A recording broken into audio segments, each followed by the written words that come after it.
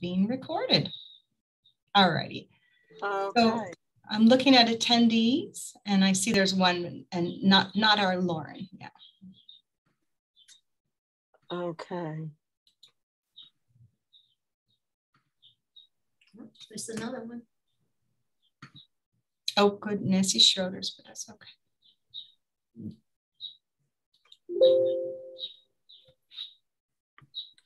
It's frustrating not to have all that stuff.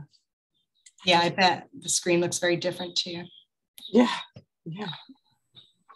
I was trying on my old computer. Mark's on the new laptop.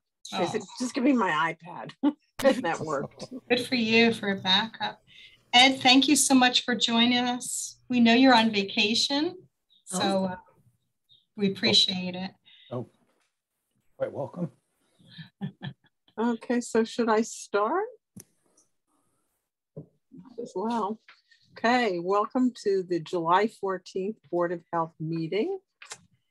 And pursuant to Chapter 20 of the Acts of 2021, this meeting will be conducted via remote means.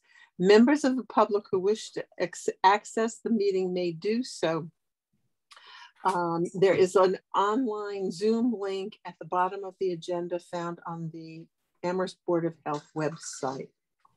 No in-person attendance of members of the public will be permitted, but every effort will be made to ensure that the public can adequately access the proceedings in real time via technological means. In the event that we are unable to do so for reasons of economic hardship and despite best efforts, we will post on the Board of Health website an audio recording of this meeting as soon as possible. And all Board of Health minutes can be accessed on the Board of Health website. So first we'll have a roll call. And Maureen? Present. Tim? Here. Nancy? Here. Lauren, are you there? Don't see Lauren yet. Yeah. Okay. And we only have 4 members because Steve's term expired. So we have 3 of 4 people, so we have a quorum.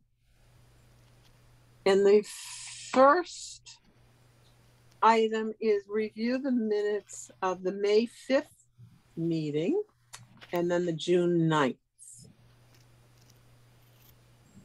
So for the May 5th meeting minutes, are there any corrections, additions? I didn't see anything. And if not, may I have a motion to accept them? I'll move to accept the minutes of the May 5th meeting. Is that the right date? Yeah. And I Tim, second it. Okay, so all in favor? Maureen? Aye. Tim? Aye. And Nancy, aye. And now the June 9th minutes. And it was just you and I there, Maureen. So we can vote on it because Yeah. we were the only 2 there, Steve and George, but he's no longer on the Right. Tim was away. Yeah. And Tim was away and Lauren couldn't make it. Graduation or something. Yes. Yes. So I'll move to accept the minutes of the June 14th meeting. Is that the right date? Yes, and I'll second it. So I don't have them in front of me. Maureen. But yes, aye. And Nancy, aye. Okay. Okay, so next on the agenda is public comment on topics that are on the agenda only. And we will have another public comment at the end of the meeting for other topics. So I can't see any of that, Jen. There are no hands raised. Yeah. Okay, so there's no public comment right now. And old business, should we wait to see if Oh, here's Lauren. Oh, Lauren's here. Okay, so I'm promoting her. Let's see. Oh, good. Just in time. Yay. Hi, Lauren. Hi, Lauren. She's getting settled in there.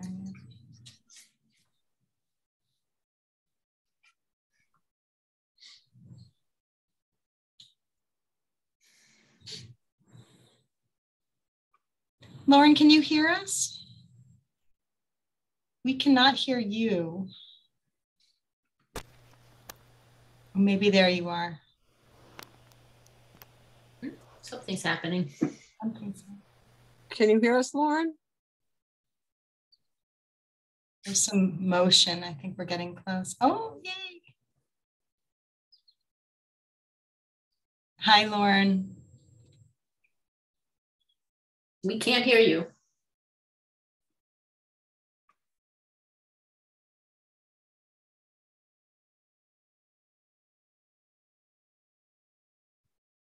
Lauren?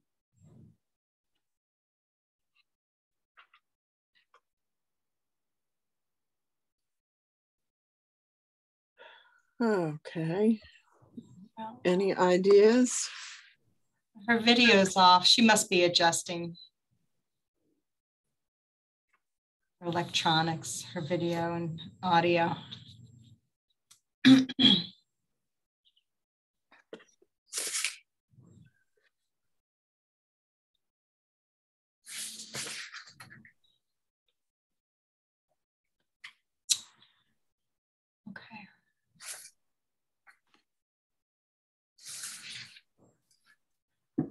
We can see you. We can't hear you.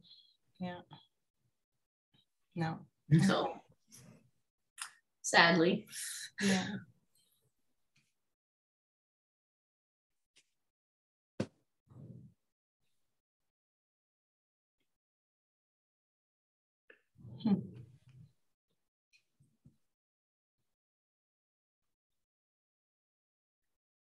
Would calling in be another option, or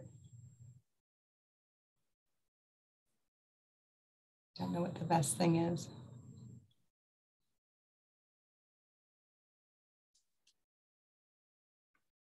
Maybe Lauren can use the phone for audio, can still be in the Zoom. Can she I hear don't us? know. We don't know. Okay, Lauren, can you hear us? Yeah. Okay. Yeah. Can she vote with thumbs up or thumbs down?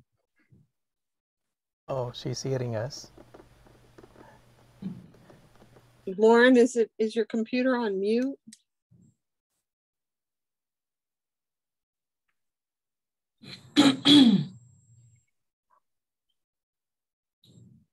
It looks like it's on mute. Something's on mute. Yeah, it is on mute. Can you unmute yourself, Lauren? Find mute and unmute. There. Okay. Got you?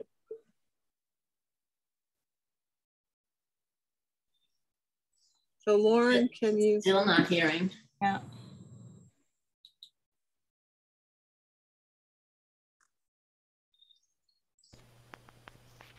Maybe the phone? Yeah. Yeah, Lauren, can you call in? No. No.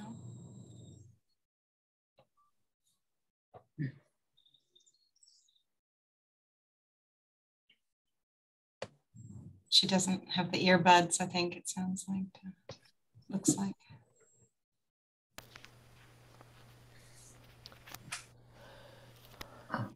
Is it possible to enable the chat box? Is there a chat box function here? At least No, I mean, that's a good question. I would set that up when I'm initiating the webinar. So it's not something I can put in place now that I'm aware of. Yeah. Right.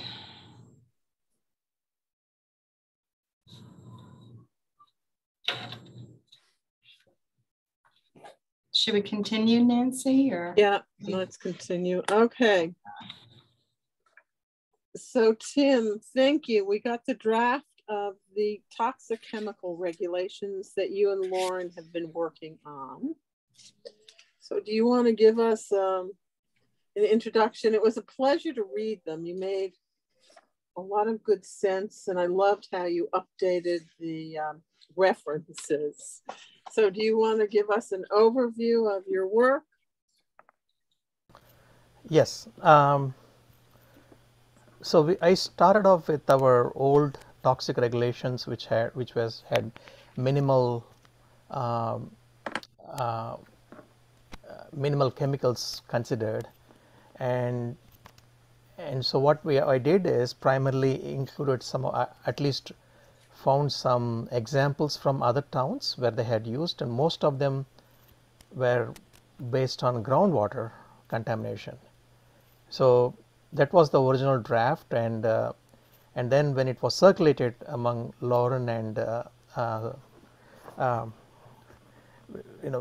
we added a few contaminants, especially one contaminant which is essentially becoming very important is the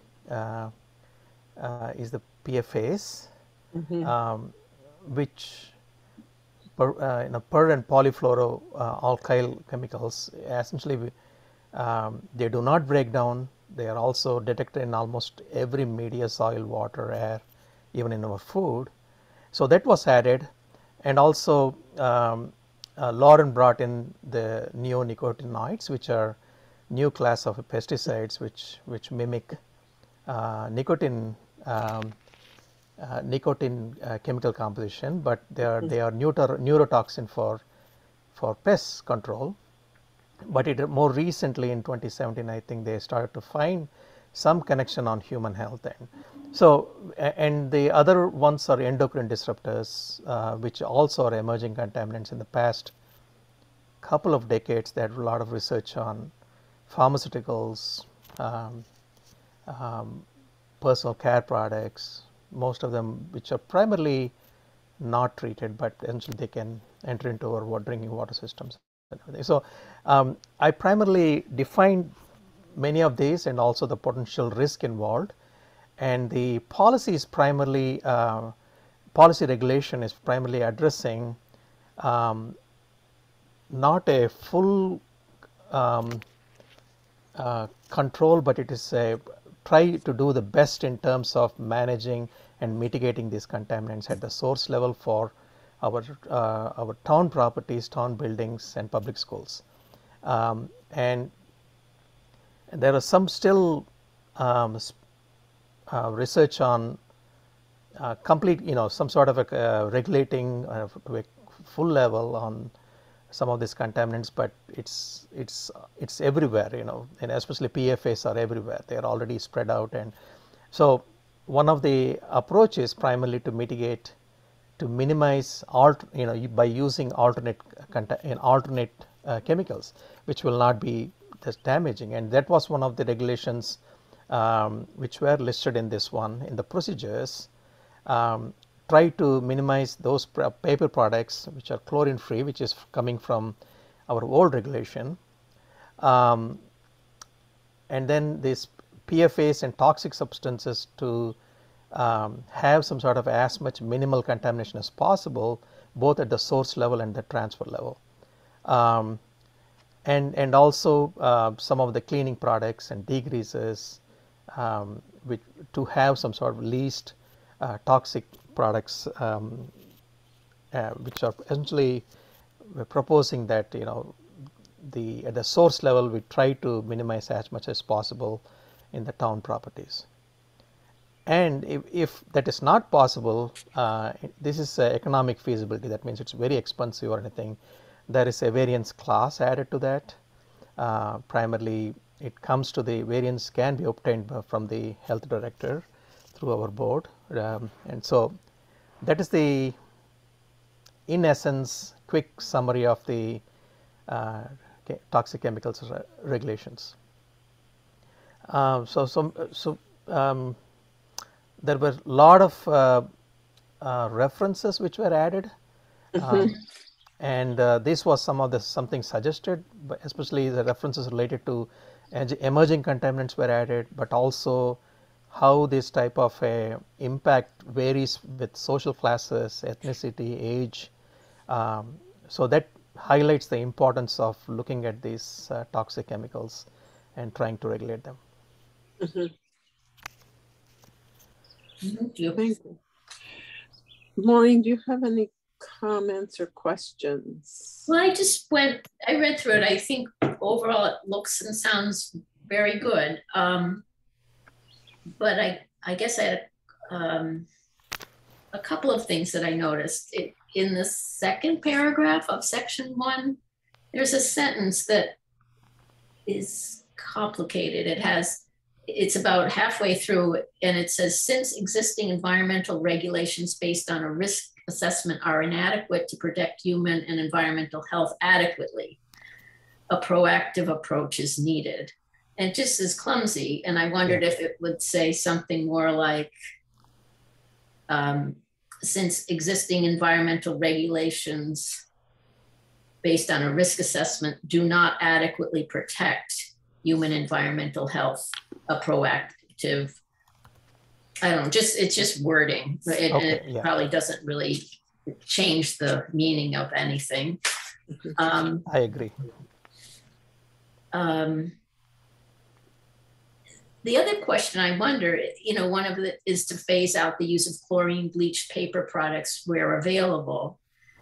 But that was from our old regulation. Has that not been done? Or, that was my question. Are there still some remaining things maybe where the products weren't available, or they're still waiting for more cost effective or plentiful source of some of these things? That was one of my questions. I had that question, and then that goes along with that. In section 4, it said the town will have 1 year from approval of this regulation to come into full compliance with this regulation. And that was in the old regulation. And was this done in the past? So I don't know if Jen would know. Yeah, section 4, number 4. I can tell you, I can look into it because I don't have the full answer. Yeah. I knew you wouldn't, because these regulations are from 2001 that Tim is but I do working up. Yeah. I do know that there are emails that go out and they're reminders about using recycled products and chlorine-free paper. So we do get notifications. That's on our radar. Oh, good. So I can verify this with Jeremiah LaPlante, who's head of facilities. I told him that this is a regulation that we're going to be looking at, and he said he'd like to be involved with it if we want him to. So if you want to include him, I thought he would be the go-to person. So depending on what you find out, maybe Maureen and Tim, would it be something like that to continue the process of phasing out the use of paper products that we've the one thing I was sort of reading, it was like there's something called processed chlorine free, because I think that the chlorine comes into the processing of the paper but doesn't end up in the paper. So it's like I just happened to read a tiny bit about this, and I wondered if that would be a better way of saying what we're after, because it's not so much that there's chlorine in the paper, but the process of using the chlorine creates these I think it's dioxins or something that is toxic. So just to clarify, I think the paper products essentially don't have chlorine in it. That's not what we are targeting. It's indirectly we are targeting the industrial process, which is actually bad for. And so I think even though it was listed in the previous regulation, we might still have those types of products imported and used, which essentially can be any industry. And I think carefully considering paper products in terms of the life cycle, that's what I think we have to emphasize, It Right. probably was not, you cannot phase out paper products. No, You know, no. it's going to be new products coming in, new type of and then that last point which we are taking 1 year from approval, that is not just for this chlorine-free products, but it's also for The others, new PFAS or other neonicotinoids, and so that's why we had that fourth one, you know. So Okay. The other thing I found confusing was the last statement in section 3 about the event of a less toxic substance is not replaceable for any reason. It doesn't sound right to me. It seems like it's not available for any reason, I guess, or something. Not. Yes, I agree. Okay. I think that one was a typo or just a. Steve had a correction there, and then I think when I incorporated, I think I didn't carefully check that one. So it should, it's not adoptable or something like that. Yeah. Yeah. Okay.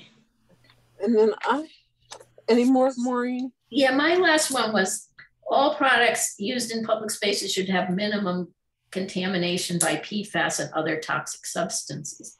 How do we know what has PFAS in it? That's, I guess, if it's on the label, if there's a fluoro, whatever on the label, but contamination with that is a big part of the problem. From the little I read when we were talking about mosquitoes, some of the pesticides used to kill the mosquitoes, they showed PFAS in them. They came from the container that the product was in, because the original product didn't have PFAS, but once you put it in the container and let it sit there for a while, then it had PFAS. So I guess I think that's a good goal, but maybe that's where someone else comes into the picture about how we work on doing that. It just seems like a challenge. Yeah, I think when I had that in mind, and I think we can, the PFAS is everywhere.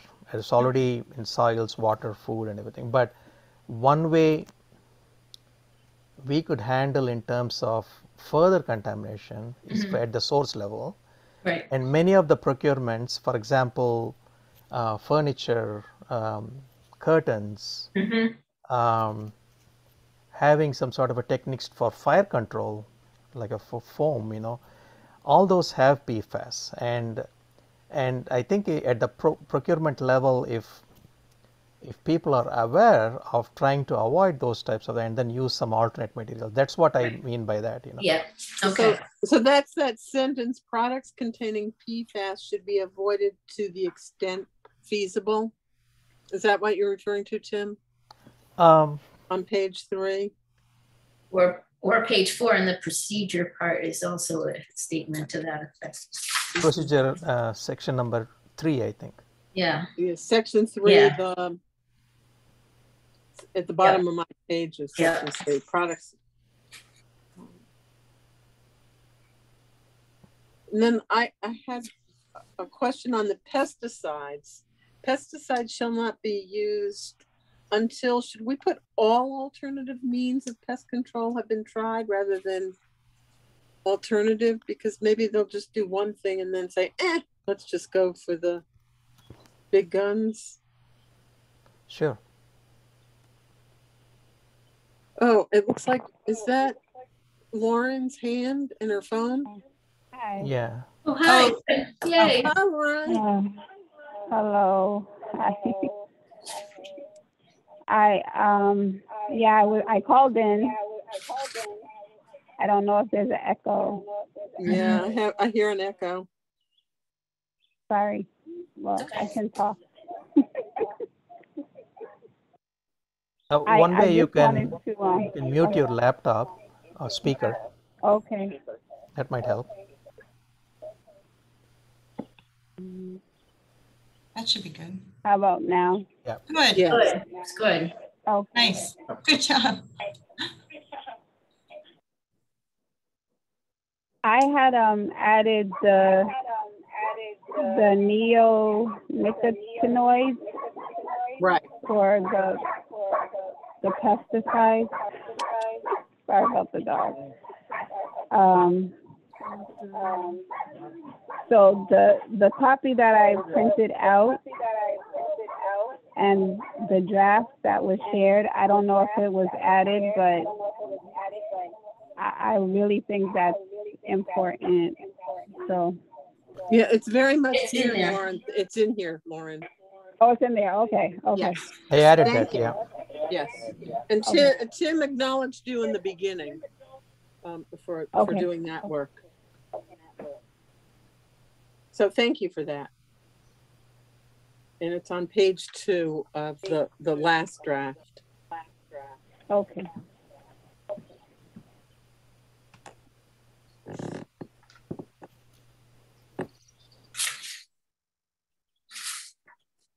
So, yeah.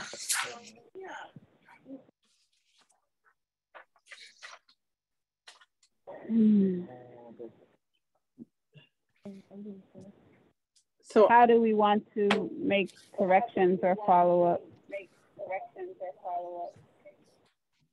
So Tim has our few comments. There's not too much.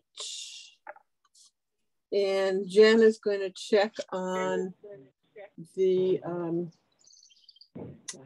what's been happening in the town, what we have of a record.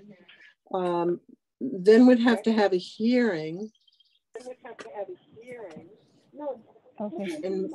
And vote on them. I hear myself in an echo now. Yeah, there is an Here, echo. Yeah. which is just.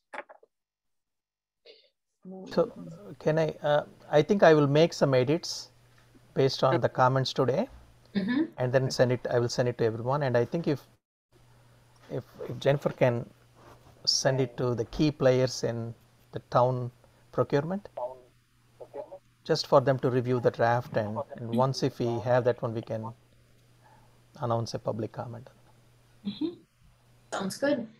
Yeah, I think that sounds good. I'll send it out and ask about, implementation. I think that will be an important thing. Just make sure it's pretty clear that I don't have to be notified for certain variances, just specific ones like you said. That's sort of a worry of mine, that people are always asking for variances. So we'll figure that out. This one also, not just the procurement, the fire department also need to be involved, especially some of the fire control foams have PFAS, but we need to involve them right in the beginning. Okay.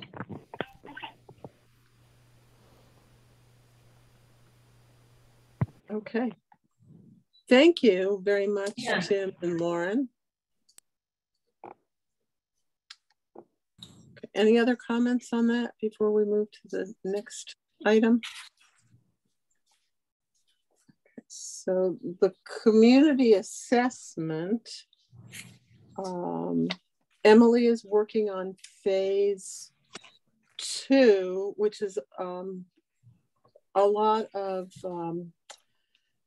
objective data, and then she's going to be starting with some interviews of key informants, which will then lead to phase 3, which is much more of the subjective data collection, which would begin in the fall. We're having a second meeting the end of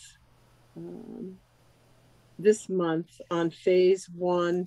And I just got an email from another master's student who would like to join the team as part of his work for his master's degree. And I'm going to talk to him on Monday, and he's sending me his resume over the weekend. So I'll keep you posted on that. Any questions for me? Okay, and then I'll move to gun violence, a public health epidemic. I introduced that last month. The board, when I was on the board in 2015, had it on the agenda, and then after I left the board, it was dismissed and not taken up again. But I just looked up the data to date for 2022. There's 10,774 homicides, 12,870 suicides. So that gives us 23,644 people killed just this year by gun violence. 337 in mass shootings and 15 in murders. Children up to age 11, 186 were killed and 404 injured. And with teens, oh, my numbers here, or 717 were killed and 1,910 teens were injured just this year. And so I brought it up for the board to consider firearm awareness, identifying factors that contribute and protect from gun violence, and using the public health model for us to define and monitor the problem in town and in our county, identify risks and protective factors in our town, develop and test preventive strategies, and ensure that there's widespread adoption of effective strategies. So I introduced this last month, and we didn't have everybody there, so I wanted to just bring it up again and ask for people's comments and where they think and how we should proceed with it. So any comments? Do we have statistics for the town? I know those are national statistics, right? Right. I didn't look for those, but that's what we would need for defining and monitoring the problem of finding out what's happening in town. The last time we looked at it, Scott Livingstone was a guest, and he gave us a lot of statistics and how gun licenses were issued and how many gun licenses there were. So that was very helpful data. So that's what we'd have to get. I think he's the person. Is that correct, Jen? Sure, that would be Chief Livingstone. Yeah. And also our next guest might have some. Right. Earl Miller. But I wanted to get the sense of other board members of, do you want to keep this on our agenda? Where would you like to proceed from this? I just brought it up to put on our agenda because it every time you open up the newspaper or listen to the news on the radio, and I listen to NPR, you just hear about someone else being killed or injured, which is awful.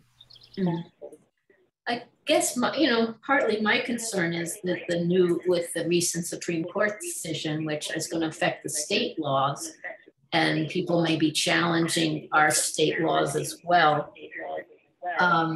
Is there anything the town can do to support strengthening those laws? I think there are ways of approaching it that might ban weapons in certain places as opposed to certain people. And I'd be curious to know what that process is like, and is there a way we can support that in our community, in addition to just gun safety education and enforcement of the laws that exist. Thank you. Yeah, and that's exactly it, Maureen, so that we would, that would be helping define the problem and then identifying risk and protective factors, and then what actions can we as a board do for prevention. And now, how should we proceed? Tim? I would just add that there's several pieces of legislation moving through the state, through the House of Reps and the Senate. And I think we're all waiting to see, just so folks know, those gun laws are being challenged in court now. We expect, that they will need to shift to follow the Supreme Court's guidance. Just to add to Nancy's data set, which I think is really important, is one of the real pieces here is around suicide prevention. We are number 3 in the country for lowest death rate by suicide, and that is absolutely, the 2 states above us are Jersey and New York. So you're looking at kind of a real correlation, and that's because the longer that it takes for someone to ultimately make that decision, for someone to move forward with an attempt, every second lowers it. And if you can, by 2 minutes, you decrease the suicide rate by something like 80%. Wow. So it's I think it's really important there. I think just time-wise, I think we'll have a lot more clarification kind of towards the end of next winter as the courts kind of come back into session and look at these things. But I think there's a real sense of kind of waiting to figure out what the kind of new direction of the court will say on gun laws.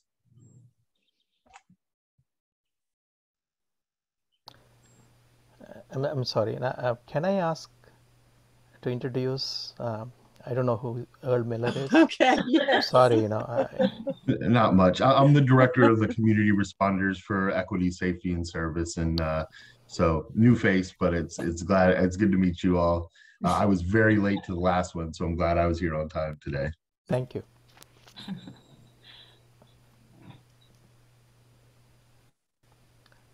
And Earl will be under new business, Tim,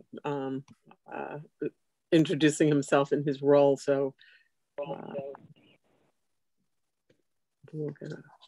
Lauren has hands up. Yeah, Lauren? Yeah, I wasn't sure if I was unmuted. I don't really follow the court, what's going on in the legislature closely, but I am concerned about what I also have heard on NPR about the connection between households who have guns, and it's easier to have a deadly situation with suicide if suicide is attempted. So I would like to see us as a board, like if there's any kind of initiatives that we could do, like educational wise, or I don't know how we would approach that on an outreach level, but it's just another issue that needs to be shared and information that needs to be shared. So I think that's how I would like to see the board inform the community by just maybe first educating.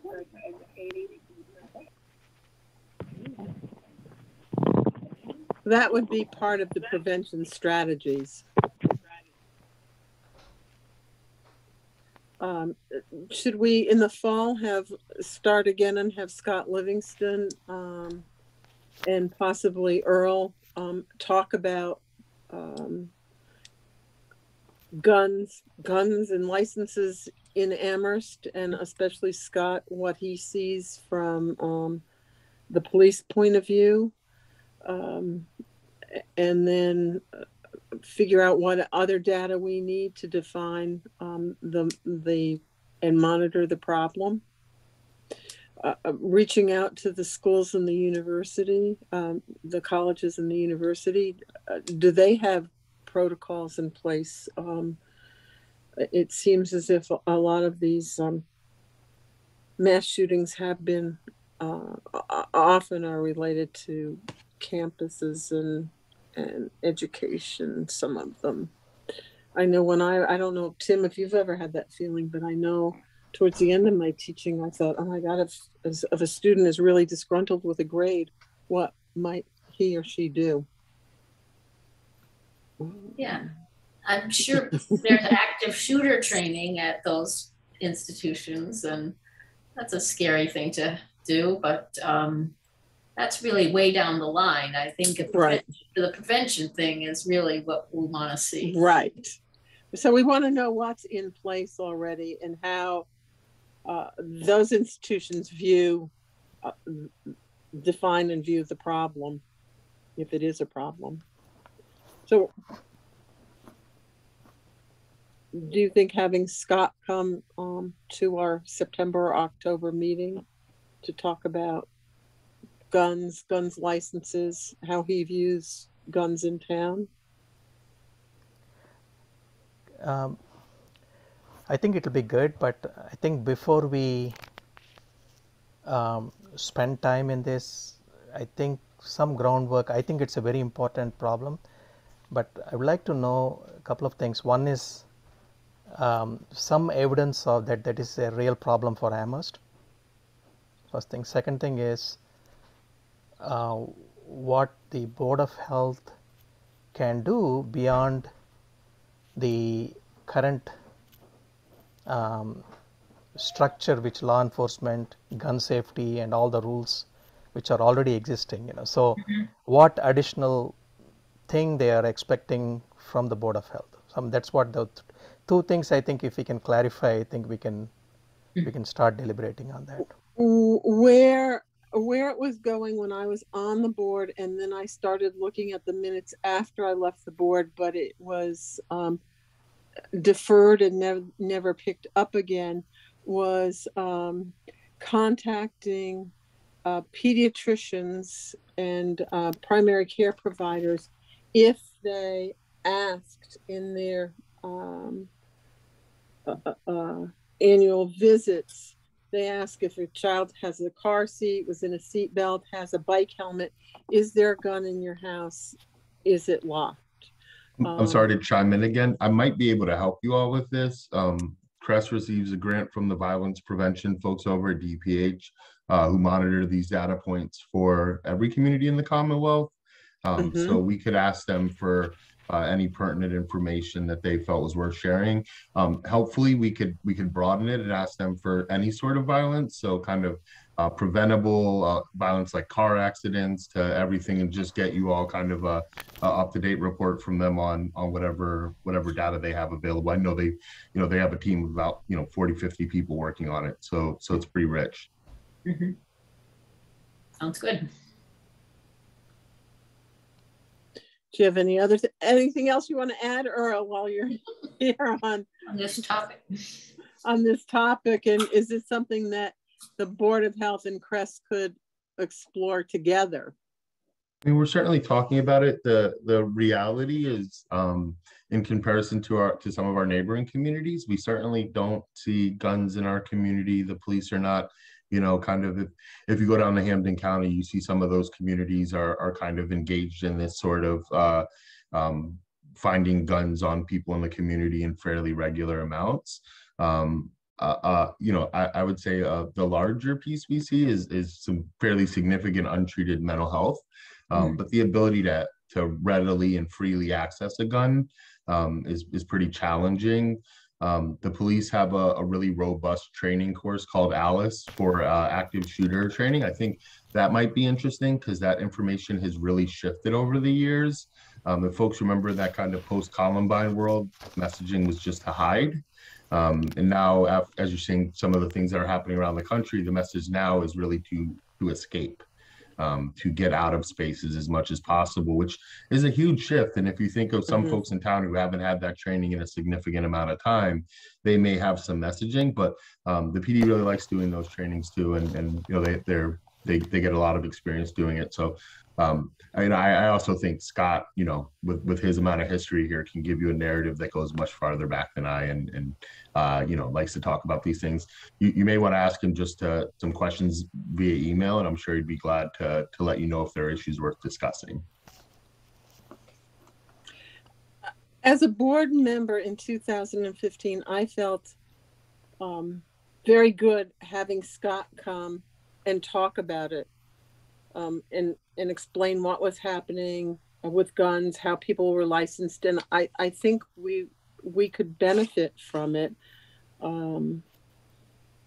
because at that point we might say, well, the risk and protective factors here are okay, and we really don't need to develop any prevention strategies. But I think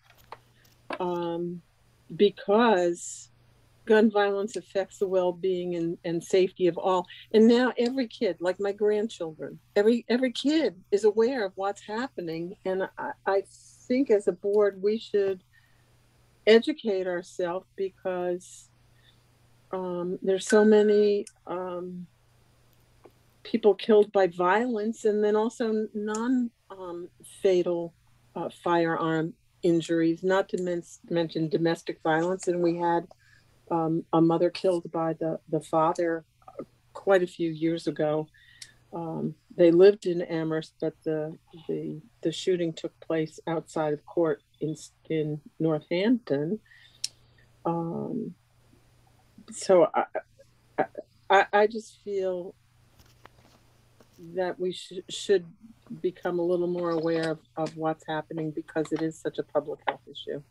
And if you want to proceed with that, we could get Scott to come and talk about it, or if you feel that we should defer it as it was in 2016, we can defer it. Comments?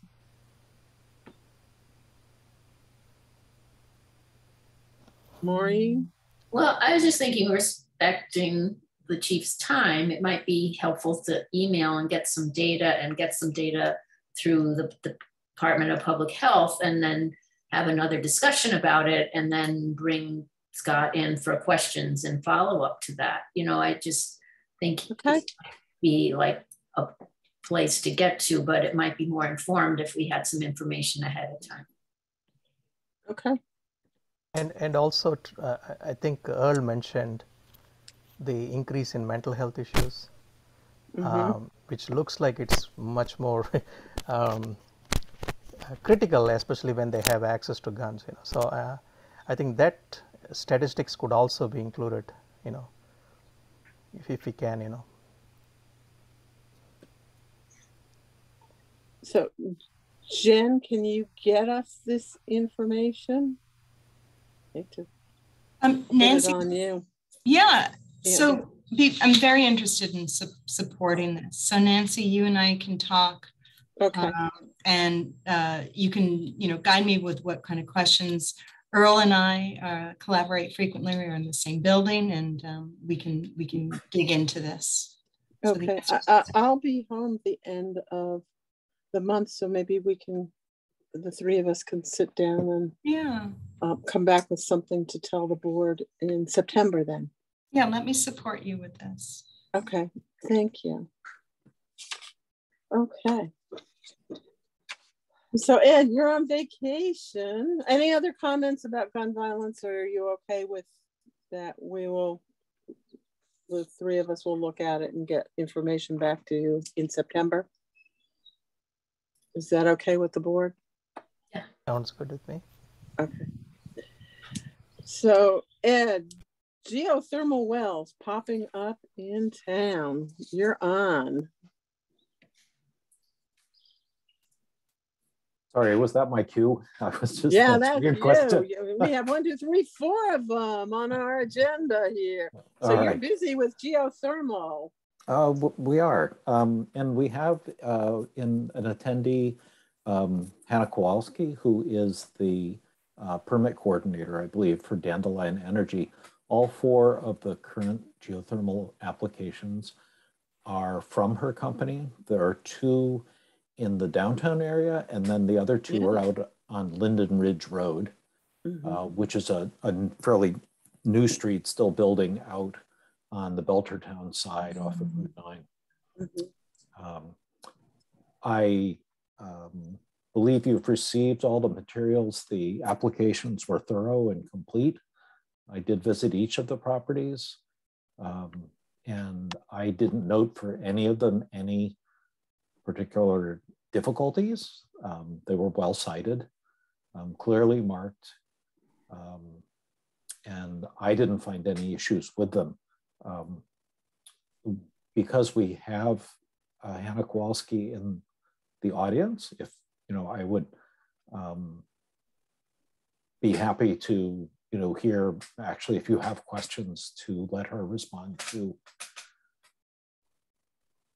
Can she tell us about these projects? I'd be interested to learn. Yes, of course. Sorry, my laptop camera does not want to connect right now, but I can share my screen and show you some diagrams and some site plans of what we are planning on doing, if that's okay. Okay, yeah, I'm interested, especially downtown. Perfect. Because the properties are close there. Let me see if I can get the screen sharing to work.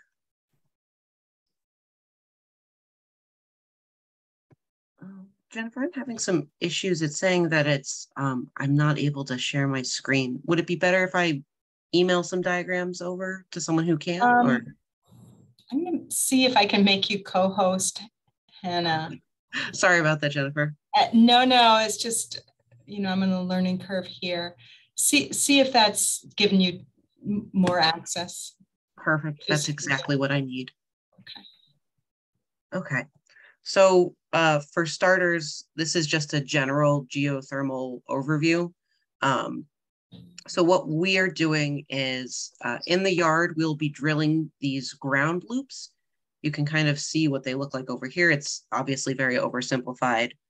It's a closed tube that has it's a mixture of glycol and water. It's food safe. It's basically what you would find in your refrigerator. And it cycles from the heat pump in your home into the ground where it has a heat exchange with the, the earth there, and then comes back up into your home. So in the summer, it takes the heat from your house, puts it, does a heat transfer between the air in your house and the fluid in the tube, goes down into the earth. The heat dissipates into the ground and then brings back up liquid that's around 55 degrees. And then does a heat exchange again, so it air conditions your house. In the winter, we do the same thing, but in reverse. So we take the heat from the ground, which again, is around 55. We bring it up back into your home. There's an air compressor in the geothermal furnace, which increases the temperature from 55 to around 120, which is basically the standard for forced air heat. And then we disperse that through your home. So this way you can heat and cool your house without having to use any sort of fossil fuels. The downsides to this are, obviously you need to have a ground loop in your yard. So you need to have yard available where we could drill.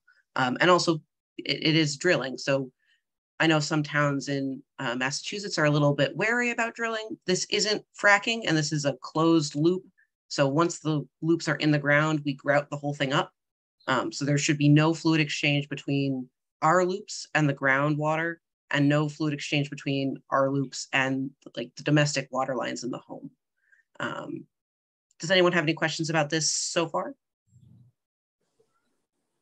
No. Great. Well, and so it doesn't affect, especially out in, I'm not sure where all our aquifers are. In Linden Ridge, do we have aquifers out there? Does it affect our aquifers? It should not. So we have our own drill rigs. Let me pull up the next set of images here. And so you can see what the drilling process looks like. Okay, here we go. Let me know if you can see the next page. This would be just some general images of a different job that we've already done. So here you can see the drill rig itself. What we do is as we drill, we put down metal casing, which keeps all of our material inside, basically the metal casing. So we're using basically a sonic drill rig, which is just a very high vibrating metal tube. We push that metal tube down. The metal tube itself is sealed. Once we get down to depth, all of the material inside of the tube, all the soil, rock, dirt, clay, etc., gets pulled out of the ground. So what you see here is this is the material from inside of the drill rig, inside of the probe, as it were. We let that sit, we let that dry out, and then we put our loops in and we grout.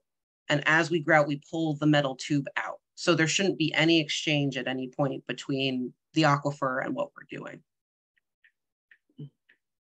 Here's some other photos. So this is another silt fence kind of example. This is the material that we pulled out of the ground. It's fenced in with silt, so it doesn't go all over the yard. It doesn't go in the street.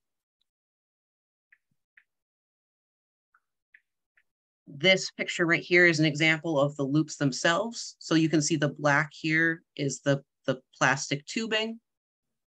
They're coming out from the grouted well, going across the yard into the basement.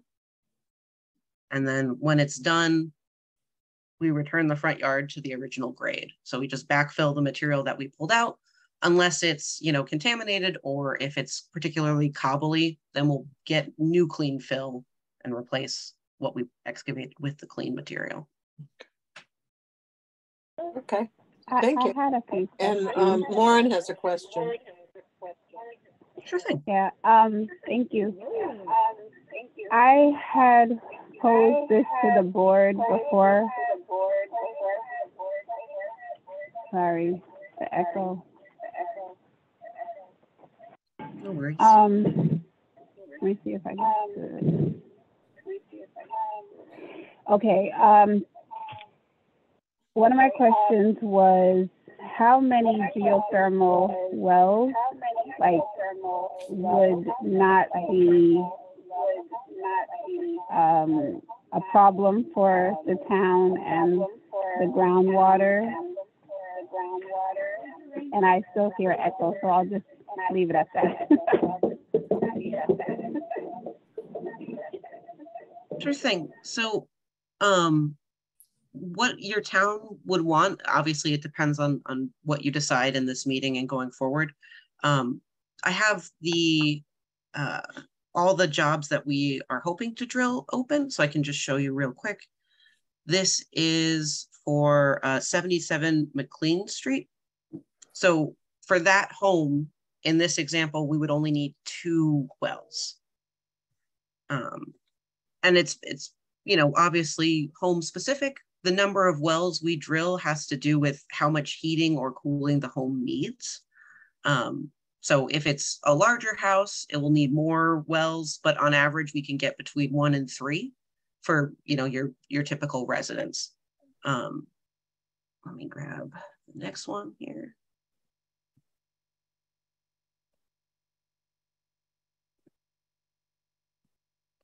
This is for 96 Linden Ridge. This one has 3 bores in the backyard, you can see here. I apologize if you can hear my dog. She is unhappy. This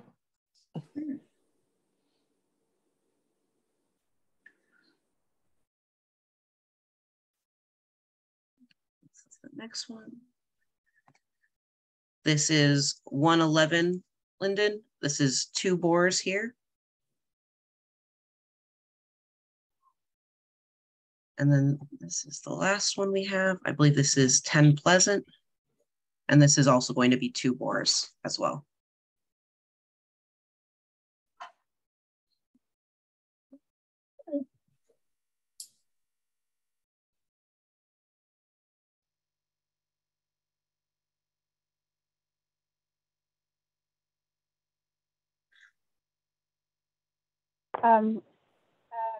What is the benefit of the geothermal wells to the homeowners?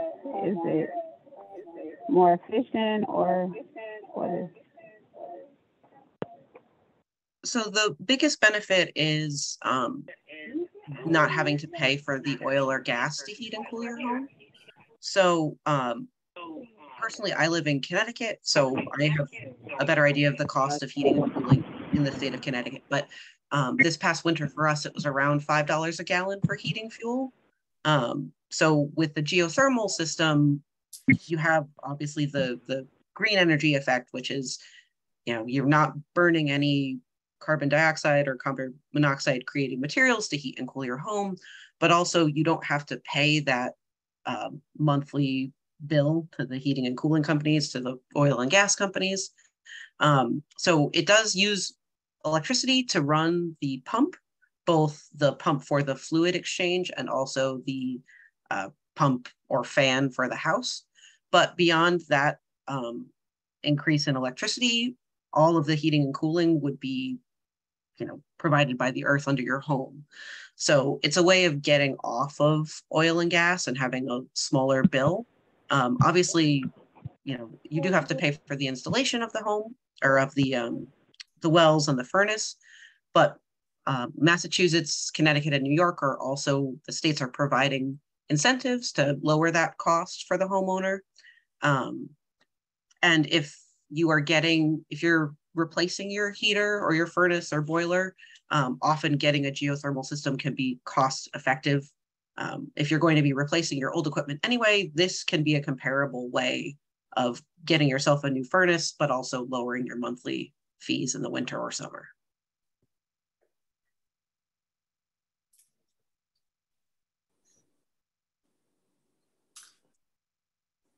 So how deep are the wells? Oh, go ahead. Sorry, Tim. No, I'm just checking, do the depth of the wells vary with the demand of the energy? Yeah, we try and so each well, we try and not go deeper than 400 feet. Usually they're around 300. It depends on the geology of the area. If you have, shallow bedrock, for example, you can get very deep without issue. But usually we have a general assessment of what we think is in the ground based off of, the quadrants that we have, the geology quadrants. But when we actually get out there, it can obviously be different. There can be cracks or other, bedding shifts that are not anticipated. So we try and get to 300 feet with each of these bores. If we run into problems in the field, sometimes we have to revise our plan. But if that's the case, we'll have to, submit something to you guys or submit something to the building department just to let you know what we've seen and why we need to change from our original plan. And how is the maintenance over the long run? I'm just quickly say, for example, maintenance, we installed it with minimal impact on the groundwater systems or aquifer. Down the road, there was some sort of a leak, and then you have to dig in and then fix it. And I'm just curious, what is the history of that type of a repair costs, and what what will be the environmental impacts of that? Yeah, I can get our actual engineer to give you a better, more specific guidelines, but we believe, based on the quality of the materials that we use, that the wells themselves shouldn't need repair for 100 years. The furnace in your home, the actual equipment, I believe has a 20-year warranty. So after 20 years, you may need to replace the actual, physical heat exchanger, but the loops themselves should be good for around 100 years without any issue.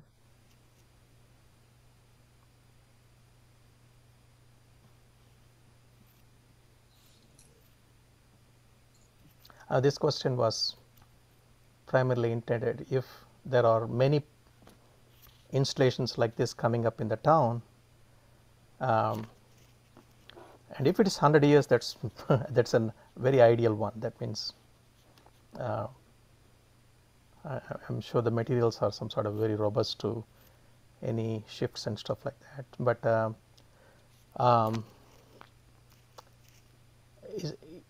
I think any type of impacts are essentially going to be on the surface water, mostly on the construction stage, where there is a lot of site preparation and everything. And it's very similar to any type of a development, construction. So I'm sure that I think a lot of mitigation is being done during the construction stage, right? Yes, that obviously, like if we're going to encounter issues, usually it will be during drilling, just because, like I said, the biggest unknown for us is what the geology actually looks like in the ground.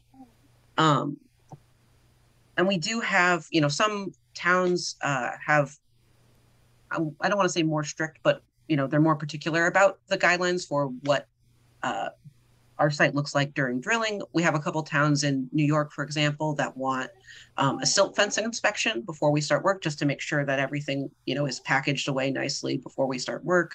In Connecticut, we almost always do a trench inspection. So once the wells are drilled, the trench is dug, but before we backfilled everything, just so that the town can see what we have on site and what it looks like. So we're more than happy to do anything like that if that would help. You know, just sometimes it's just nice to see it in process. But as for, you know, obviously there could be issues if there's like an earthquake or something that would, you know, shorten or be concerning for that 100-year lifespan. But we do use the glycol we use is food safe, and I'm happy to provide an MSDS for that if that would be of interest to you guys. So even if it does leak, it shouldn't put toxins into the aquifer itself. Yeah, that's a safe one.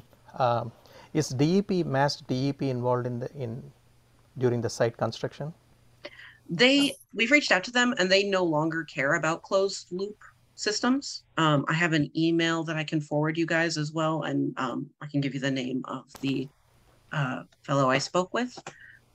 They still are concerned about open loop, things that have active flow between, you know, your heating system and the groundwater, but they don't consider closed loop systems fracking or something that they particularly are concerned with at this time.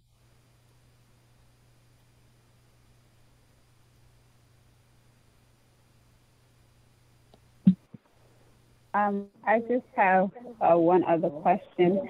Because we're a board of health, I don't know what the regulations are around this. Like, how many geothermal wells are we supposed to approve, or, you know, I just, you know, from just, you know, learning a little bit about it, that's one of my questions. Like, and how do all these wells affect the general water level if there's like not a limit to how many wells are being built?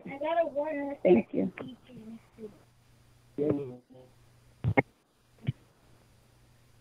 Well, they shouldn't affect like the water that's being, you know, used in the aquifer, because they're going to be closed off from the aquifer. You know, obviously in theory, it shouldn't change anything at all. Because we're grouting as we go, there shouldn't be any water, you know, coming up from our holes or any water going down through our holes. And, you know, obviously I'm biased because I work for this company, but we've done a lot of these wells in New York and Connecticut. And we haven't had any issues, you know, with aquifers or with the towns that we've been working with. Obviously stuff happens. I think the worst that we've had so far was we had a, oh gosh, what's it called? Basically we drilled through a confining layer and had water coming up through our hole from the groundwater. And that was more just a concern because it made the site a mess. It had water, we had, you know, excess water on the site. But in terms of like, once we grouted that well up, that water went back to having a confining layer. So it wasn't a constant flow of water from the aquifer out. And the name of that system is going to bug me all night. But beyond that, we haven't had any issues with like things leaking out of the aquifer or things, you know, going into the aquifer. And again, I'm biased because I work for this company, but we've been doing this for 5 years and we have not had any issues with that so far. And sorry, while you were talking, Lauren, I pulled up the email from the DEP.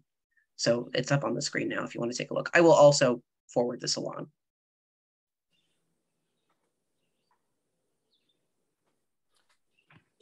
Any other questions for Hannah?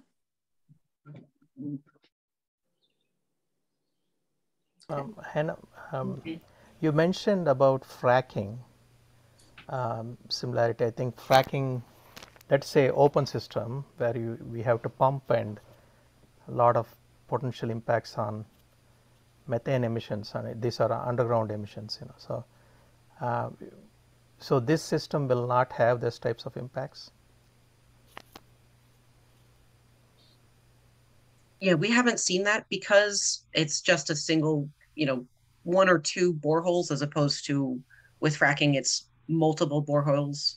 Usually you have a, you know, a receiving end where you would pull the material up that you were pushing out, and then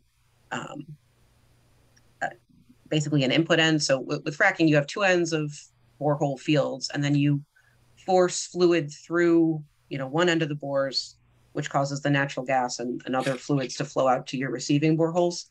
The big concern with that is just, first of all, you know, you're doing fields of boreholes, both on the receiving end and the input end. And also you're displacing material that's in the ground. So, you know, natural gas and other things with whatever, in fracking, it's usually like a proprietary fluid. The concern with that is that if the density and the pressure is not the same of the fluid you're injecting as what you're pulling out, you can end up with fissures and fractures in the bedrock, and, you know, bedrock collapse. Because this is just a single like straw hole down that we then grout up, you don't have the same extent or concern. These are very similar to groundwater wells. It's just, instead of, you know, punching down a straw that then slurps up water from the aquifer, it's just a punched hole that gets filled in and just sits there. It's like more like a cork than a straw.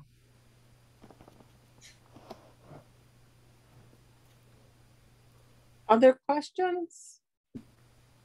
Thank you, Hannah. Anytime. And I will, like I said, I can send this along with any other photos or diagrams that you guys would like. Just let me know what the best email for that would be.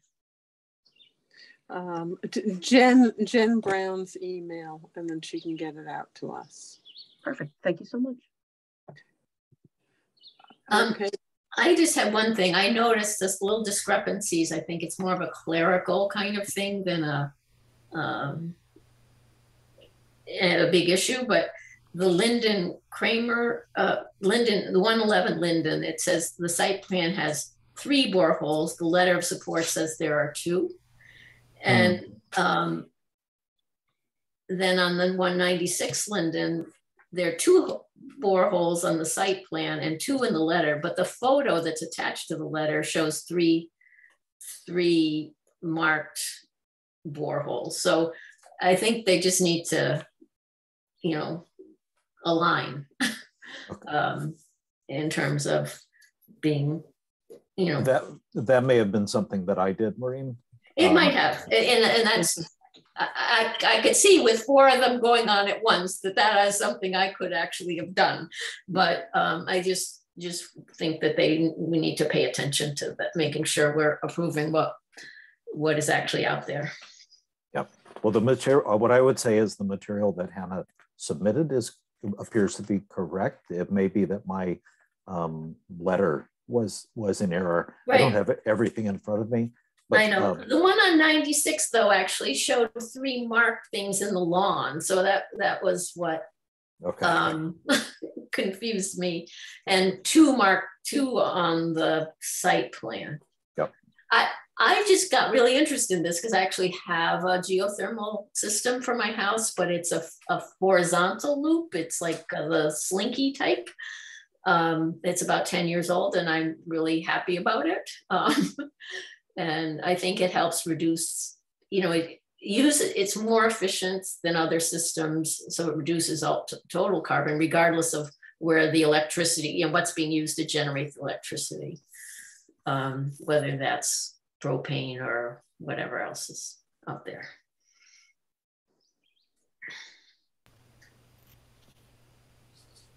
Okay, so Ed. Yes. you want us to approve these, or you just? Yes, please. Okay, so one thing I would just say is that these projects involve other permits from the Department of Inspections, any applicable electrical or plumbing or actual building department, overall building permits. So there is another layer of supervision that's going on for the whole system, but the well regulations in Amherst do require the Board of Health to approve all wells. Ed, do you have the layout with aquifers mapped on it? I don't have that, but I could get that. Aaron Jacques and I had talked about working on some maps, and I'd be happy to if that already exists, that probably does, to share it with the board. Because that was one of our early concerns. Will these geothermal wells affect any of our aquifers? Yeah, I believe that these are all not in anywhere near any of our wells or the surface water that the town uses. But that map is something we would all find useful. It'll be, I mean, this 4 may not be affecting, but I think as we move into more and more applications coming in, with each installation having 3 or 4 wells, which are 300 feet or something like that, you'll start to see some sort of some physical impact on the aquifers. So that's what I mean. Down the road, there might be something we need to consider. Thank you, Tim. Well, is it the board's pleasure to approve these 4 wells? And if so, I need a motion. I make a motion to approve those 4 wells. Okay. I'll second that. Okay, and for the record, it's 77 McClellan Street, 96 Linden Ridge, 111 Linden Ridge, and 10 Pleasant Court. So it's been moved and seconded, and now we will vote. Maureen? Aye. Tim? Aye. Lauren? I'm going to abstain. Okay, and Nancy, aye. Okay, so we have 3 ayes and 1 abstention. Thank you. So now, and it's, thank you, Ed. Oh, and enjoy the rest of your vacation. Thank you. And thanks especially to Hannah Kowalski for thank you, bringing her expertise. Yeah. Yeah, I'm glad that I could come. I'm sorry I couldn't get my It's very informative. Thank you. Anytime. Okay, right. now we have Earl Miller to introduce himself to us and talk about Cress. Hi, I'm on a string of bad luck. Yesterday. Wait a minute. Yeah. Do you have your hand up, Lauren, for anything? No. Okay. Okay. I was saying yeah, no worries. I was saying I'm on a string of bad luck. Yesterday I did a League of Women Voters event and I had to follow a rocket scientist. And today I turned my camera off because I felt like I was making little kid faces I didn't know that was a thing that was possible. So you learn something new every day. I'm the director of our Community Responders for Equity, Safety, and Service department. I think sometimes people use the word program, but one of the really distinct features of what we're doing is that we are the 3rd leg of public safety in Amherst as of July 5th. So we have 8 community responders who will be working in pairs of 2. I have a program assistant, Kat Newman. Some of you may know her from the ambassador program, which she led for a long period of time. And we are, there's a very long version of it. I'd say the short version is we're looking at, challenges that communities that may often find themselves without a clear-cut public safety entity to engage with might have. Those often look like things like homelessness, mental health challenges. For some folks, just a real fear of public safety, of police. And we recognize that that is most common in communities of color for lots of really valid reasons. And, you know, I think we're one of, Amherst is one of probably about 100 communities that started to have this conversation. And only a few of those communities got to bear fruit from those conversations. So we, you know, our approach is we are unarmed. We're centering our work around de-escalation, motivational interviewing. If folks haven't heard of that modality, it's a mental health modality of curiosity and relationship building. The idea being that the relationship is where the healing happens, and cultivating that and asking questions that allow for that are really important. Our responders are multiracial. We have folks from we have folks who speak Swahili. We have a Spanish speaker on our team. We have the former student life director from Western New England University. We have a really diverse team as far as experience and life experience. So I've been on the job since March 21st. I've been trying to get as much work as I could as a kind of team of one. And really, I think to Timothy, your point earlier, one of the real challenges is coming out of the pandemic. There are a lot of people who didn't have mental health challenges before that, who are now having these, and it's challenging because it doesn't look so similar for everyone. For some people, it's a pretty profound depression from those kind of months of quarantining, of not having social contacts. And right, for those of us where it comes easy, socializing doesn't necessarily feel that hard, but for folks where it is a little bit more of an effort, that can feel really, really stunted. For some folks, you know, it looks like some, you know, symptoms that might be, you know, hearing voices, suicidality, lots of things are coming back. Folks are mistrustful of the government. That seems to be a pretty pervasive feeling these days from kind of all sides of the conversation. People feeling less steady with things. So we're training currently at the Munson Library. Feel free to pop in and say hi. And we'll be training until the last week of August or first week of September. We're saving that last week just in case we feel like we need a little bit of finishing before we go. And kind of the way I describe our work is really three parts right now. We will take 911 calls. We will be first responders in some settings. We had a report done by a group called LEAP that suggested that about 20% of the calls, 911 calls year to year, fit really neatly for us. They're calls that maybe wouldn't have even generated a response before we started. Assisting, so one of the scenarios I think about this, and this is domestic violence, which is obviously a public health concern. You know, really the way we deal with domestic violence now is to remove the perpetrator, but that often ignores the fact that you then leave the rest of the folks there who have had a member of their family leave, who've been the victims of abuse, who are now having to move forward without much support. So when 911 calls come for that, and the criminal justice aspect of it has ended, providing support for folks on the other side of that. And then I think what is most important to me is prevention. Hopefully, as much as we can, keeping folks from ever needing to call 911 by addressing their concerns as upstream as we can be. You know, my sense of all these things is, you know, waiting until things have broken down is often too late.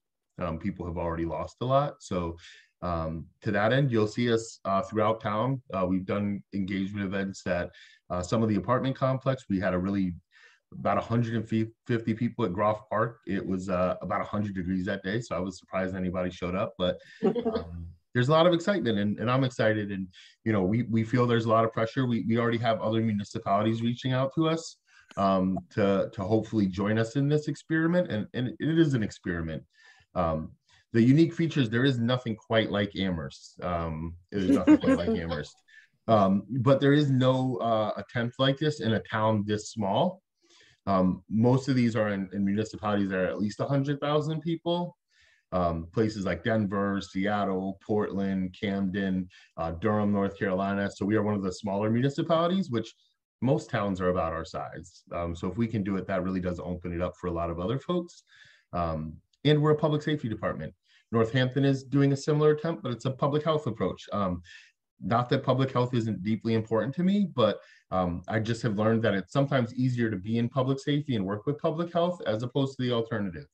And Jennifer's such a great partner that even if we're not, nestled under public health, I think we're going to give you guys a lot of bang for your buck too. And I come from the Department of Mental Health, so prevention is really, it's just something I feel really strongly about. So I don't know, that's my spiel. If it made sense, it didn't. I certainly should not have followed heating your house with the ground, which is a thing I didn't know about. So, so any questions or anything, glad to talk about it. Does anyone have a question for Earl? I have a quick question. Is Lauren? Go ahead, Lauren. Go ahead, Tim. Go ahead. Oh, I had a question about prevention. I think you had this. You mentioned prevention. That's a very, it might consume a lot of your time assessing, looking at some of the data and evidence. And I'm just curious, what type of prevention you do in coordination with pediatricians or primary care providers who have some sort of and psychiatrists and everything. I'm just curious. Actually, me and Jennifer are working on an initiative to bring some psychiatry to bear in town. One of the state initiatives that has really worked is this line that pediatricians can call to get kind of direct consultations from a psychiatrist. But as it has grown, there is a lack of psychiatry everywhere, everywhere you go. And so sometimes that line takes a long time to get back to folks. And so the idea of bringing some psychiatry into town, doing some consultations for folks, having a sense of the resources in the community and what they actually look like, right? If you call a mental health clinic, they're going to tell you we take people. I'll be honest, the majority of the ones really close to us have fairly long wait lists, particularly the kind of large ones. So who has openings? And how long is the wait, and what can we do to sustain people through those waits? The other piece is bringing to bear some of the programs in the area that are not very well known. I think of PrEP, psychosis recovery, prevention and recovery in early psychosis, which is a program for people who are having their first experiences of hearing or seeing things that other folks are not. One of the things we know is that if you can get treatment for folks in the first, 2 or 3 years of that experience, the outcomes are generally much better than if you wait until when most people get treatment, which is somewhere between 8 to 10 years later when folks feel like they can come out with those experiences.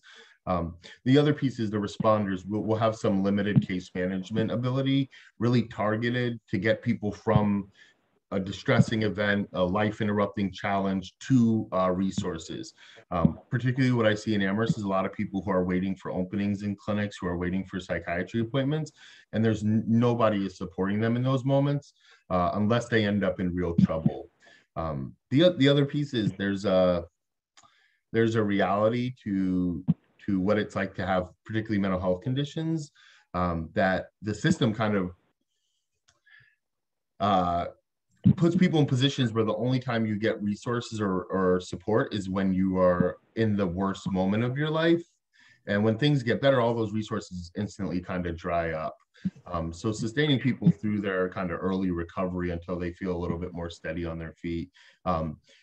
Initiatives we'll use are things like the Columbia Scale for Suicide Prevention. Columbia Scale is a really kind of in the field assessment that is flexibly built to not, for some people, they feel kind of chronically suicidal. And one of the faults of suicide scales is that they catch those people and they often end up going to the hospital for experiences that they've learned to sustain themselves through. Columbia Scale doesn't just rank the in the moment experience, it ranks the historical risk. Right, suicide is much more likely for folks having their first attempt than someone who's a little bit further down the line for a variety of reasons. I could talk prevention forever, and I would really like to do that.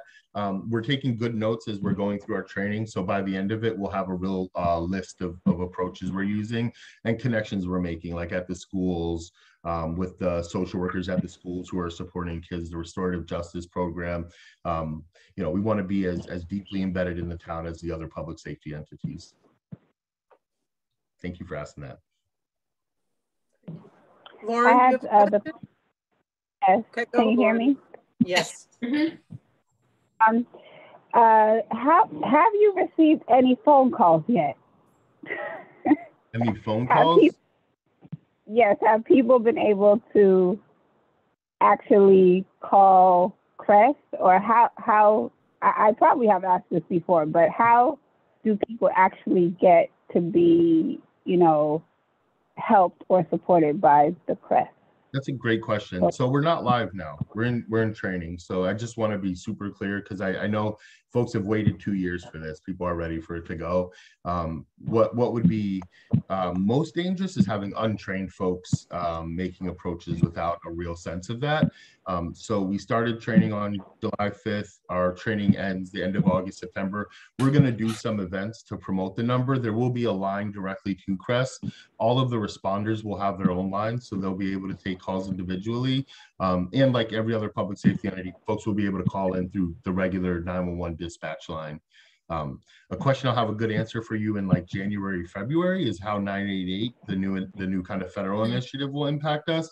It just went live on the 12th, so none of us are quite sure what it's going to look like yet.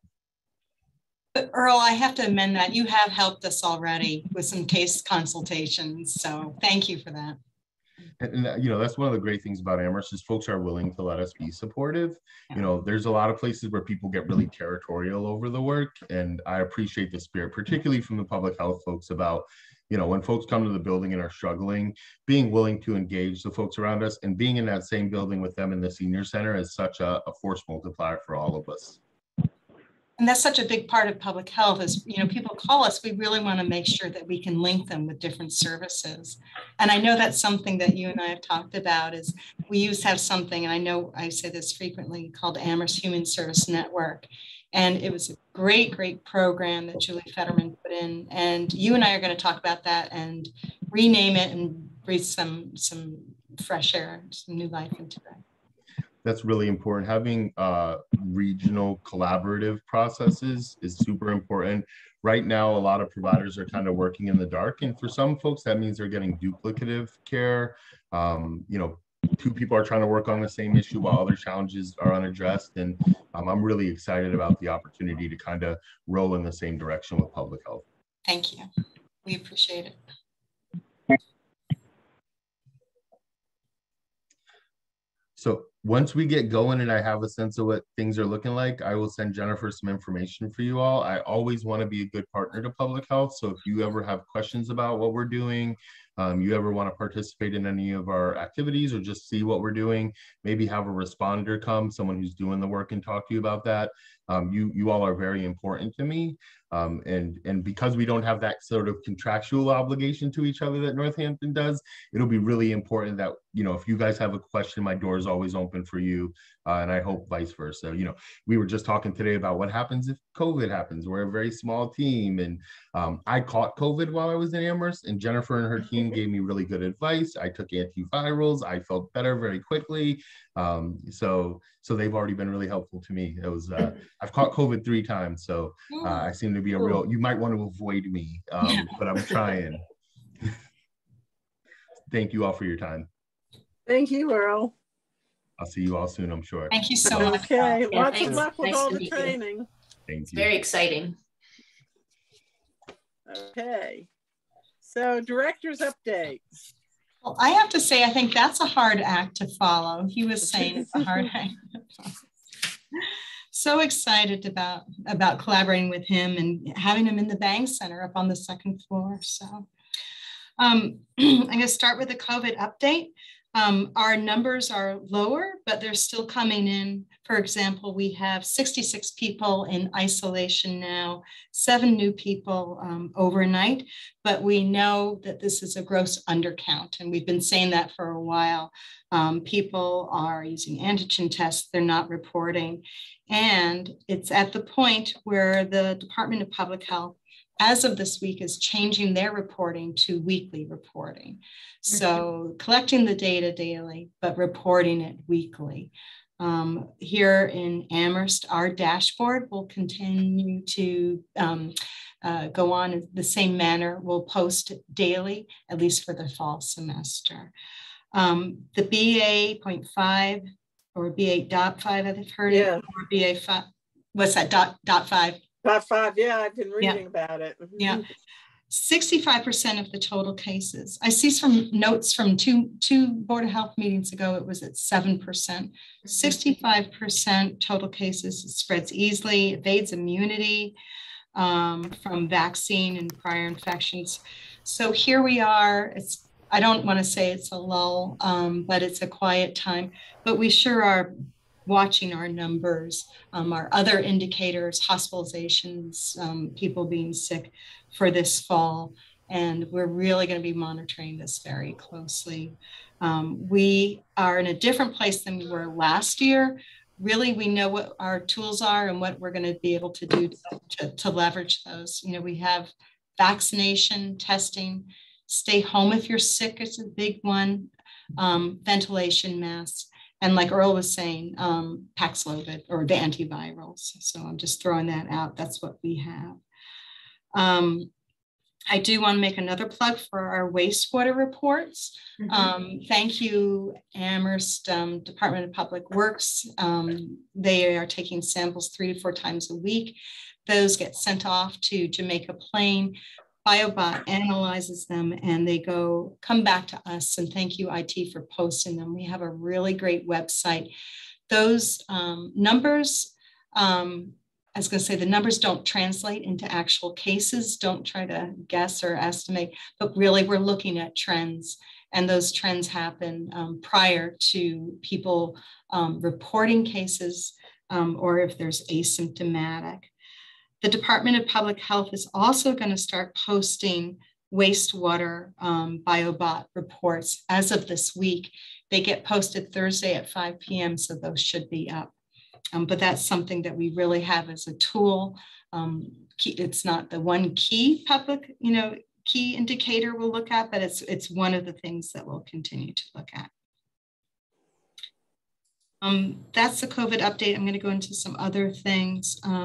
We continue to have free antigen tests here that iHealth come to the Amherst Health Department. We have about 1,200. We'll give them to you. We will distribute them again. This is our 3rd shipment with our partners. I think we're not sitting on them. Come get them if you need them. We've been giving them to Amherst Survival Center, Craig's Doors, other areas that would benefit from them.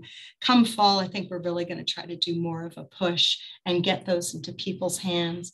And I always make a plug for antigen tests. They're a great public health tool. If you're asking the question, am I infectious? It's going to give you a really good answer.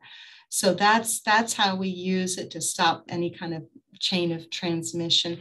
The other thing is come get them before an event, before you're seeing a vulnerable person, and do cadence testing. 2 days out, test yourself. If it's negative, that day of, test yourself. If it's negative, you have pretty high certainty with other things that you can enjoy other people's company with a mask if needed.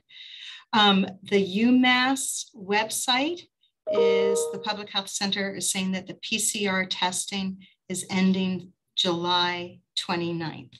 So that's what UMass is reporting on their website. So that PCR testing may be sunsetting. Oh.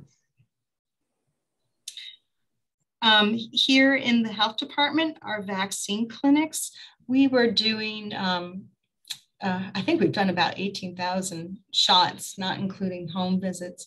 But over the past 2 months, we've really seen a drop. So we're hovering around 20 patients coming in over the past 3 weeks. What we're doing is we're ending the clinics, but we're morphing into office hours. So every Thursday from 12 to 2, we'll be here to vaccinate. If it's 5 people, if it's 30 people, but we're just shifting to sort of a different system. And with that, I say that we're going to continue to monitor where we are. If we have a surge in the fall, we'll expand, we'll ramp back up.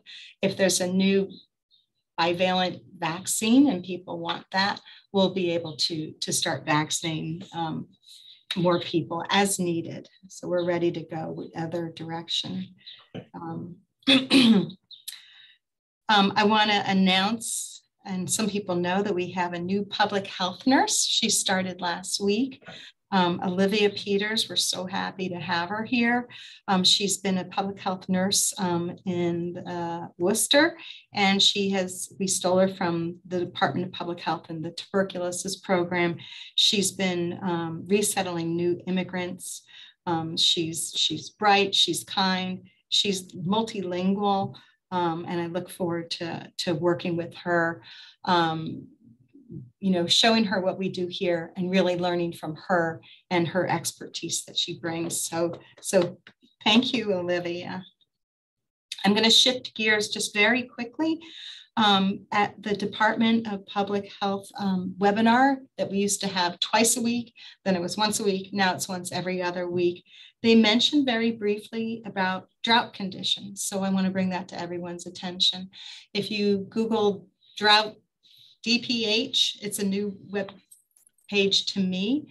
You can see where we are in Western Massachusetts.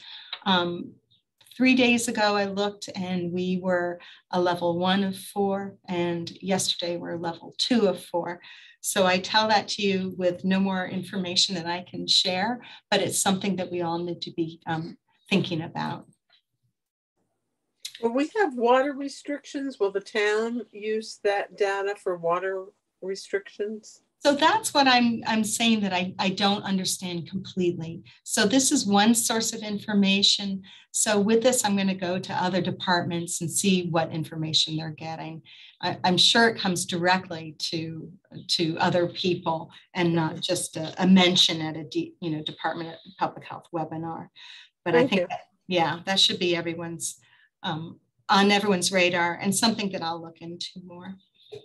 And then the last thing is that mosquito trapping started mid-June, and we have in Massachusetts the first West Nile virus mosquito in Essex, so north of Boston.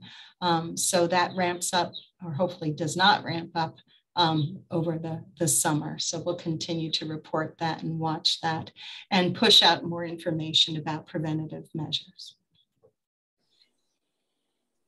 That is my update. Thank you.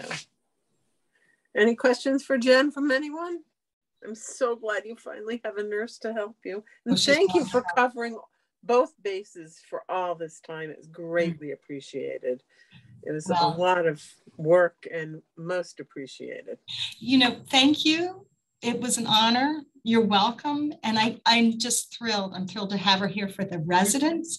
And I'm thrilled. I feel like it's going to open up more possibilities for me to support you and to do other interventions. Great. I have no topics that have been anticipated. We have said that there's other public comment, so I don't know if anyone, I don't see any. There's just one phone number up. Yeah, no, I don't see any other hands. Okay. And we will, in the past, there has not been an August board meeting many years ago, but once COVID, we had many meetings in August the past couple of years. So our next meeting is September 8th. Are there any other comments before I ask for adjournment? Can I ask a quick question? Sure. This is a totally different area, but I think since it's summer, some days are very hot. I'm just curious if there is any tracking of like a heat effects on communities, especially those who are having no public amenities, like to cool off or air conditioning and everything. I'm just curious if we are seeing any cases like that, or do we have any statistics? Yeah. Oh. Yeah, and Jen, we talked about cooling places at our last meeting. So Jen, do you want to fill Tim in on all of that? Yeah, so what I can share about that is it's something that we are definitely talking about. And when I say we, the townwide, you know, I speak to other people, the fire department, they're in charge of cooling centers. They've opened them when there's a certain heat index, you know, spread out over a period of days without, you know, relief at night. But there's this real acknowledgement that these hot days are going to be hotter and they're going to extend further, start earlier. So there's talk about, for example, what to do with these old buildings. And Maureen, you sort of grasped it well when we were talking about it. There's regulations in place that have allowed only certain cooling and heating days. So we're looking at a permanent variance to that. And I believe we have one written.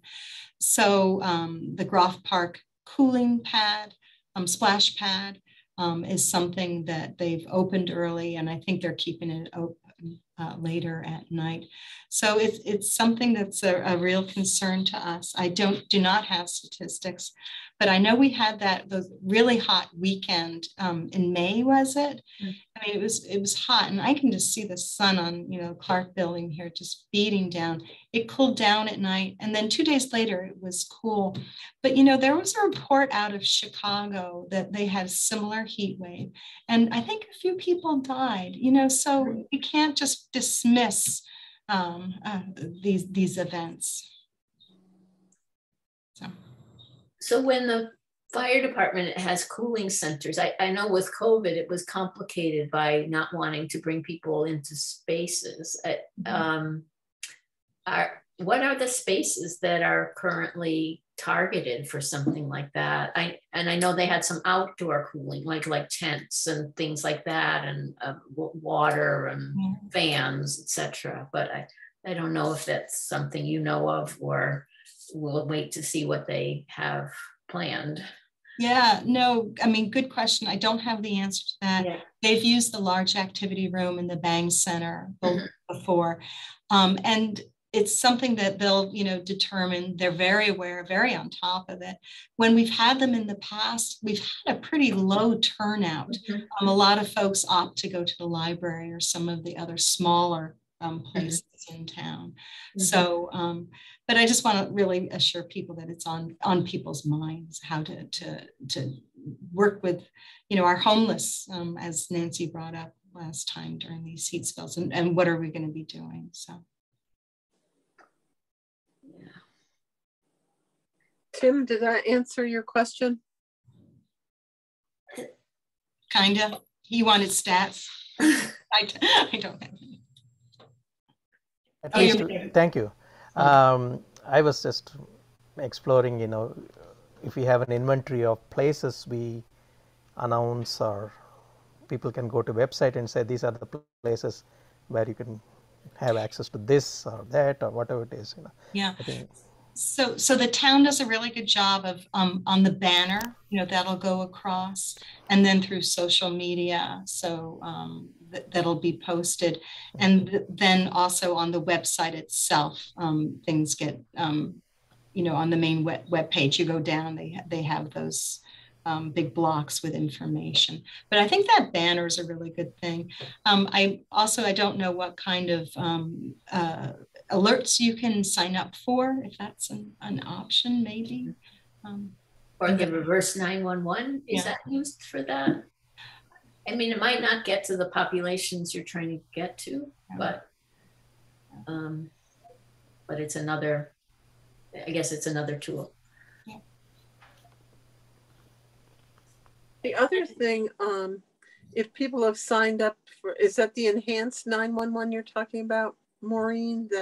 Well, I think if you're signed up, I don't know if you have to sign up for these, but you know, every once in a while you get an alert that, there's like when there's a big power outage, or there's I can't even remember, but we've gotten some of those calls. Yeah, you're signed up for that. But also, I know when my father-in-law was living with us, we signed him up through the call, whoever, you know, when you call in 911, that they knew we had an elder in our a vulnerable person in our house. So I don't know if people are signed up for that, if they can be alerted, because sometimes elders are not aware of what's happening to their bodies in extreme heat, and they can dehydrate and die very quickly. Yeah, yeah. The Amherst Fire Department, if on their webpage, I haven't put my eyes on it recently, but they had a place to sign up for alerts. And it's something that I'm going to go and make sure that I'm up to date with. But that used to be a place for tornado alerts, or, you know, yeah, harsh weather. Yeah. And just, I don't know if we're done with this, just this backtracking, I might have spaced out, but we talked about the vaccine clinics, not clinics, but just having office hours for the 12 to 2 on Thursdays. So that's a change in the timing, right? Mm-hmm. And is there continued effort towards the youngest kids, or are they part of that whole mix too? Yeah, the new relatively new 6 months to 5 year. You know, we had offered those 2 clinics morning for the little Petey's. Thank you very much for being there yesterday and doing that. You know, we offered the 2 times, and that's what we were sort of thinking of, what's it going to look like, or is it a rush for people to get that vaccine and people's, you know, their kids' immune system, you know, up and running, you know, 2 weeks after their second. I think with our new public health nurse, I'm so looking forward to sort of more public or more outreach. So if there's a real need, that, you know, we're going to continue these. Right. If people are going to their pediatricians. Right. That's my sense, is that might be a more natural thing at that age group to kind of to go towards your own pediatrician. Mm-hmm. Yeah. But I guess you'll see, right? If there's the demand. Yeah, absolutely. You know, I just remember Emma Dragon really saying every one shot is really an important thing. Mm-hmm. But we do want to be efficient. What's UMass doing? Kate Kelly Northampton does an incredible job. But we definitely want to support our community. There's, you know, we'll always be vaccinating, always here. So where is there a need? It was very satisfying. Did you like vaccinating? Oh, it was, yes, it was really different. And, you know, to see these, like, mostly they were like between maybe 2 and 4 or something. And it was different, and it was very sweet. Yeah. And some families were very happy because now the whole family is vaccinated. So that was, you know, or is on the way to being vaccinated. I think it was momentous. I'm so glad to be part of it. I didn't vaccinate, but, you know, really, we've been waiting for this since May, you know. So I'm happy for the parents. Yeah. And one other thing is, I had talked to Jen about, at our September meeting, having the new public health nurse just check in to be introduced to everybody. So we'll do that after she's on board. I did forget that. Is there anything else? If not, can I have a motion to adjourn the meeting? I can make a motion to adjourn the meeting.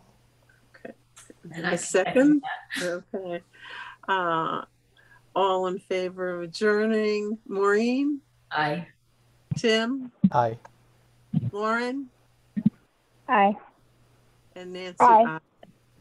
Thank you, everybody, and enjoy August. I hope we don't have to have any emergency meeting. Yeah, could happen. I know. And see you in September. All right. Thank you, Jen. Thank you, everybody. Yeah. Bye-bye. Bye-bye.